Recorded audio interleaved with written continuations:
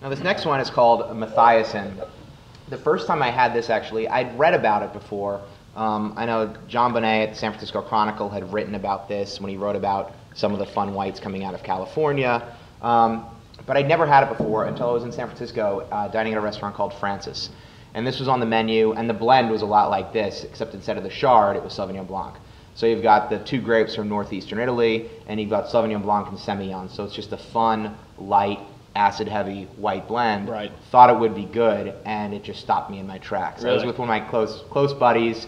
We ordered a bottle at the bar thinking, it would last us through the night.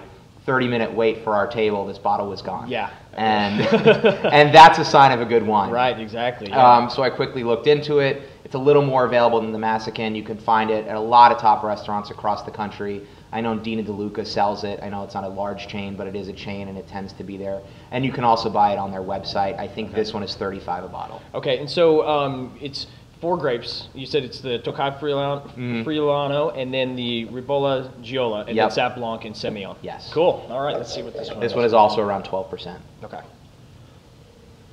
Right away, even though Sauv Blanc versus Chardonnay, this one is richer. This is richer. Right away. It's sweeter fruits, it's richer fruits. It's more a little bit riper on the nose, and I think some of that, I don't know what the percentage of Semillon is in there, but sometimes in Semillon I get a little of a, I don't say a waxy component, but something, a little bit more of that like honeysuckle floral and kind of like that richer character to it, and that's interesting. As soon as you said honeysuckle, that's it's floral, yeah. Yeah, nice. Okay.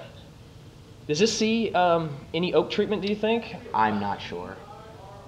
Because it seems, it's got a, even though it's on the nose, it's got a rounder kind of. It smells like it was fermented in neutral oak or something along those lines. Something to give it a different nuance. It's not quite just the straight, clean stainless steel. Not that this isn't clean; it's very clean.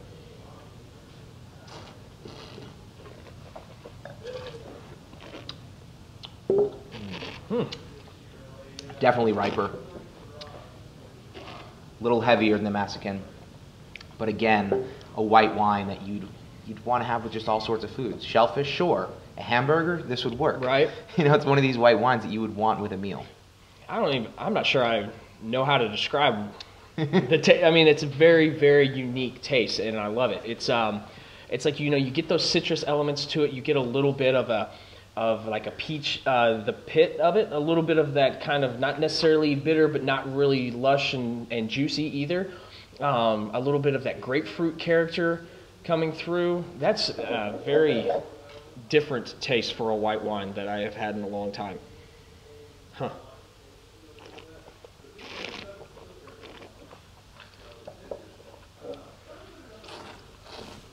Yeah, the finish is very bright. You do get that richness, but that acid is still, that's high acid. That has great acid for that little bit more developed character to it. One of the other reasons about I know I mentioned the blind tasting and that these go against the stereotype of American wines. Yeah. But these are wines that fans of Chablis would like. Yeah. These are wines that fans of Sancerre would like. Right. They're just fun white wines, and they're a lot like the top wines from Italy.